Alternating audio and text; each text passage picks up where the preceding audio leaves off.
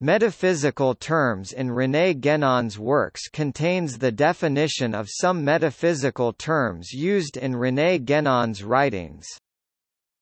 In his metaphysical writings, René Guénon has stated precise definitions concerning key terms in metaphysics. This article summarizes some of them.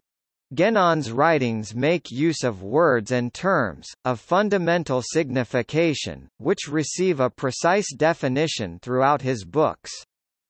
These terms and words, although receiving a usual meaning and being used in many branches of human sciences, have, according to René Guénon, lost substantially their original signification, e.g. words such as metaphysics, initiation, mysticism, personality, form, matter. This article provides the definition given by René Guénon to some of the words used extensively in his works.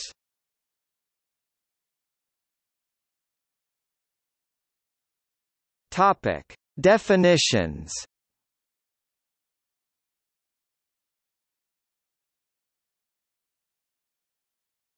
Topic: Notes and references.